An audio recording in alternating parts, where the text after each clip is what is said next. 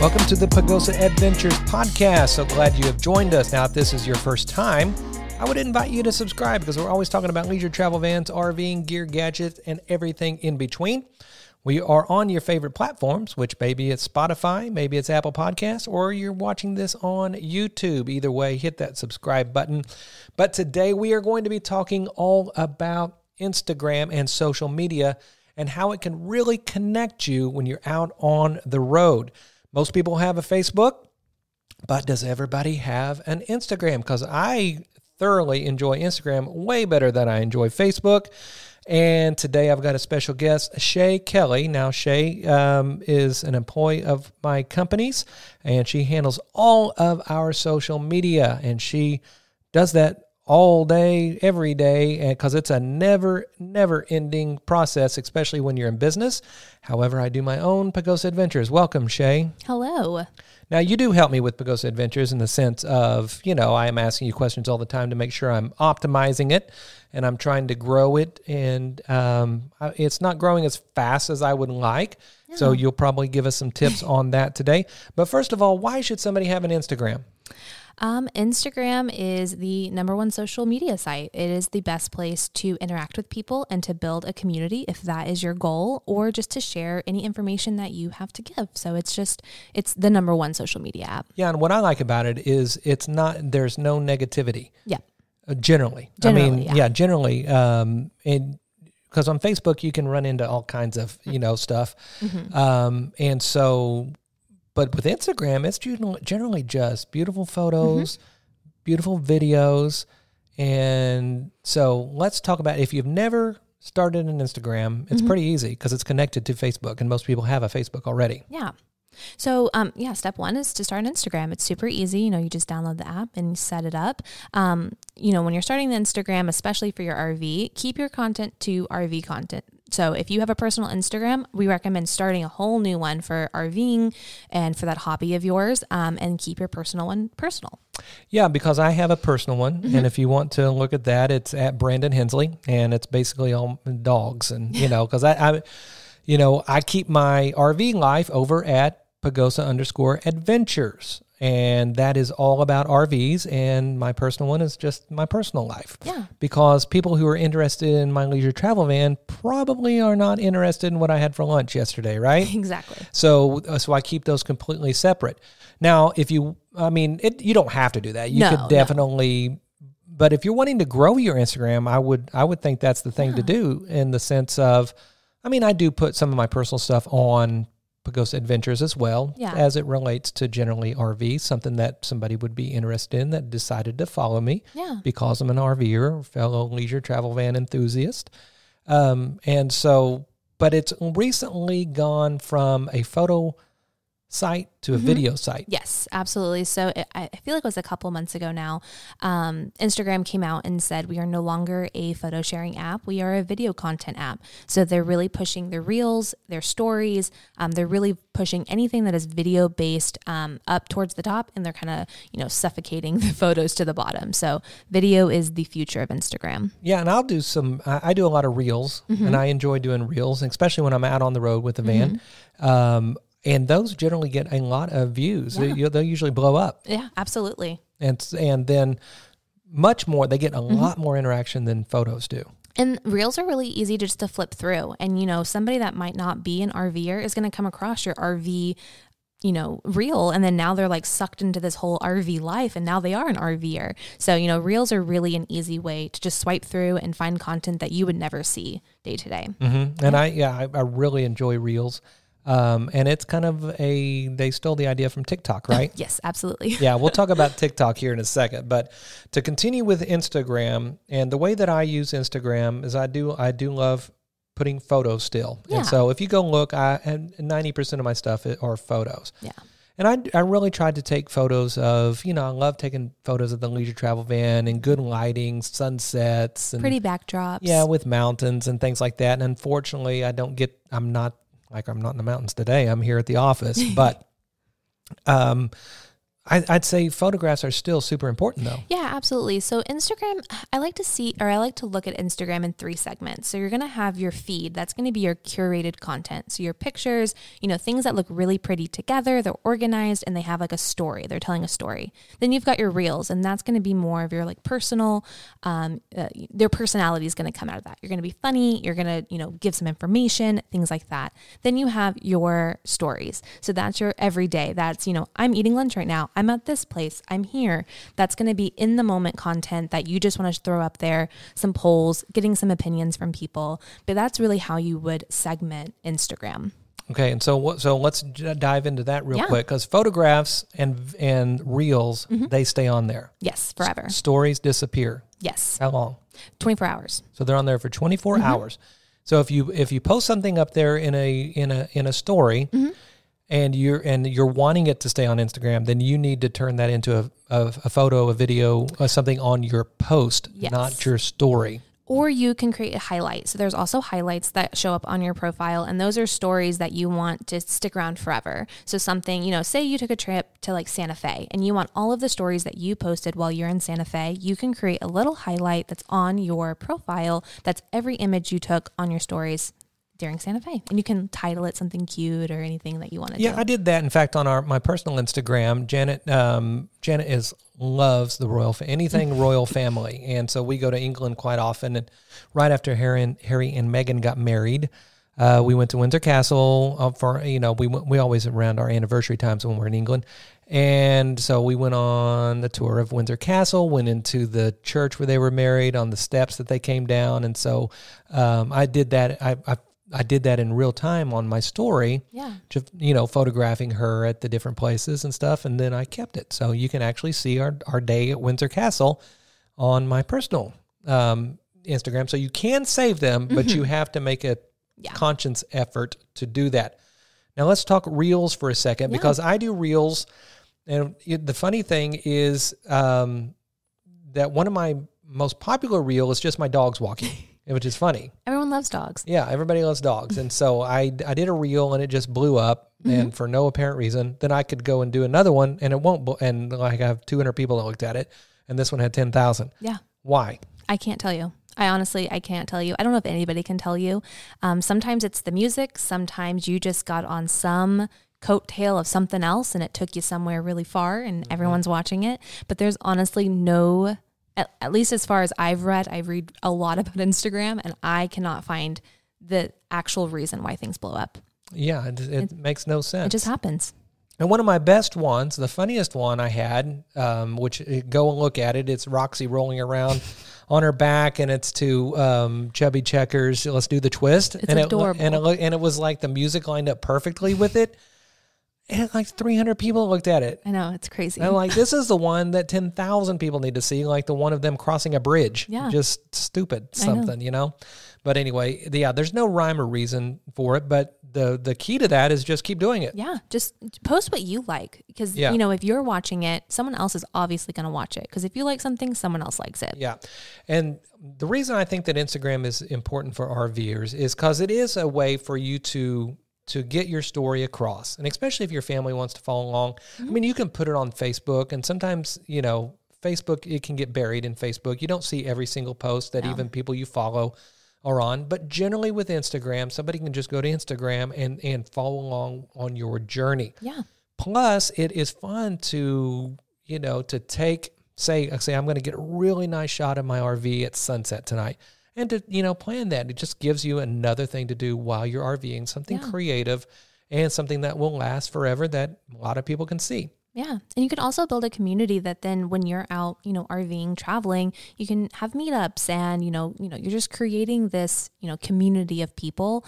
And it's just a really kind community. I haven't been a part of the RV community for very long, but just watching Brandon go through it, it's a lot of very kind people. Yeah, and that's what I absolutely love. No matter whatever campground we're in, somebody always stops to say hello, just talk about the weather. It's just a very, especially in the days that we're in today, where it seems like everybody's against each other, and you can go to an RV park and all of a sudden everybody has the same interest.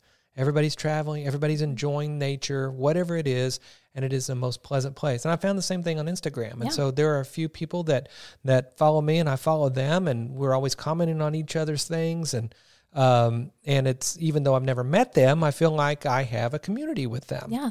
And that's honestly my number one tip when it comes to Instagram is to be active and to interact with people. Comment on posts that you like, compliment people's RV builds, just communicate with people, and you're just going to build relationships. And that's the best way to make it far on Instagram, is to be interactive. Okay. Let's talk about how to make somebody stop scrolling and look at your photograph. It just needs to be pretty, honestly. And you need to have a wow factor, whether that, like you mentioned earlier, a sunset or a beautiful backdrop or a fun dog, just something that is going to make them sit and stop and want to look at it. Another way you can keep people on your post is having longer captions, creating stories with your captions, really like pouring out whatever it is that you did that day, what you have coming up. Just give them something to read and interact with. And then also carousels. So people are going to want to like swipe through, see what you have going on. And Instagram is going to reward you for that because you're keeping users on their site. So when you say carousel, explain that a little more. So that's multiple pictures. So instead of just a single picture, you've put 2, 3, 4, 5 pictures, and they're going to swipe through to see what's going on. Now, Instagram can be, it's so simple it can be hard sometimes, in the sense of, how do I add another picture? Well, there is a little button there. It's small, but as soon as you figure this stuff out, it's easy. But the one thing you need to know about the carousel, whatever size you make the very first one, the rest of them will follow. So if you make the first one a square, and then the next one you want it to be portrait, like, a little longer, it won't be, right? No, it's going to crop it a little funky. Yeah, so you need to decide what size do you want it to be. Do you want it to be a square, or do you want it to be a portrait, or do you want it to be a landscape size? And then the rest of them will follow. Now, that's irked me several times where I've had to go back and do it again. But it is fun having Instagram. But now then, let's talk about TikTok real quick, because you are making me get on TikTok. Yes, against your will, you are getting on TikTok. I love TikTok. I am chronically online with TikTok, but it's just a great place, again, to build a community, because that's all social media is about. But one thing that is really fun about TikTok is that you get to interact with your followers a little bit more in depth than you can on Instagram. So, it's video content. So you post a video and then people comment, share it, do whatever. But on those comments, you can respond with video content. So you can directly communicate with people with, yourself, and communicate through those comments and build a community that way. Yeah. And if you're not on TikTok yet, be careful, because it is very, very addictive. Yes. And you can scroll and time flies by so quickly. And what I really love are the conspiracy theory ones. Yes. And it's a lot of fun, stuff that really makes you think. Not the normal conspiracy theory, like did we land on the moon or anything, but stuff you never heard of before, that all of a sudden it's about this, this crime or something that's Mandela effect. Yeah, the Mandela effect is crazy. That's like a real thing. And so, I don't want to get into it too much, but just know once you get into it, you may not, you may sit there for 30 minutes watching these little 3-minute videos. Yeah. And so it can be fascinating. But so why should I get on TikTok for my RV world? There's already RVers on TikTok. So, again, creating that community like we've talked about multiple times, but also it's just fun. TikTok is a little bit more everyday, a little more gritty. Instagram is going to show a little bit more of that perfect lifestyle. Everything's amazing all the time, but TikTok is going to be a little more funny, a little more silly, a little bit more And where normal. you can, you could, I've seen where, you share, you're changing a tire. Yeah. So it's not all sunsets and campfires. It's fun. And like Instagram. People like to watch cleaning TikTok, and there's just so many realms you can go down that you would never reach in Instagram. I know. I think you just showed me a TikTok of somebody cleaning their RV roof off with a leaf blower with like 1 million views or something crazy like that. It was 1 million likes. 1 million likes. 4 million views.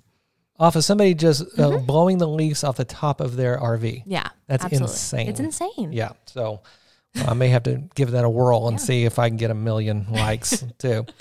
But TikTok is fun. And, with me, I do have an agenda. I mean, with all of these things I do have an agenda because we do have the YouTube channel that, that we're trying to promote, or whether it be Pagosa Supply Co., where we sell batteries and cutting boards for RVs, things like that. So, I mean, there is an agenda. I don't normally use Instagram necessarily for that. Every once in a while, you'll see a cutting board or a battery thing. But generally, it's just to share my RV life. Yeah. Okay. So if you have zero agenda, aka any business interest, or trying to get, trying to grow a YouTube channel or a podcast like this, and I mean, it's really great just for either for your family or to grow community. But why else would you maybe want an Instagram?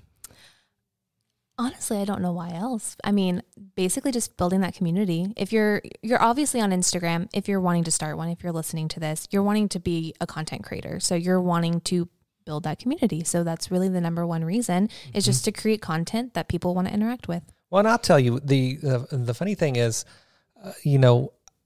like I said, I have a lot of companies. I have 4 or 5 probably that are active, that we deal with every day, some large, some small. And so why do I take the time to make YouTube videos? Why do I take the time to do this or that?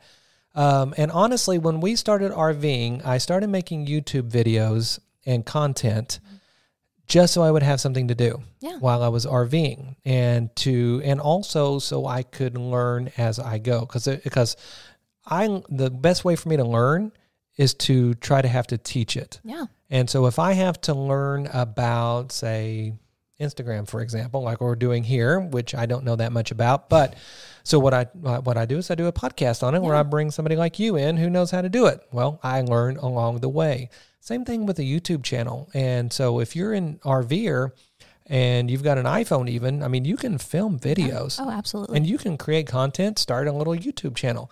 I mean, even if nobody watches it, it's still something that you can go back and watch and remember and make memories. And basically, it's a video scrapbook. Yeah. And then who knows? All of a sudden, you may hit something where people start really watching you. Yeah. And your subscriber count grows. And then the next thing you know, you've got a nice little following. And but yeah, that's why I do all of this stuff. It's so I have something to do while I RV, which is create content. Because I'm not the person who just wants to sit there out in my camp chair all day long or everything. But I take the time to try to make content, and then it kind of morphed into, if I'm not in my RV, I still do it every week. I still make a video every week, whether it's here in my office or what have you, just because it's fun watching it grow. Yeah.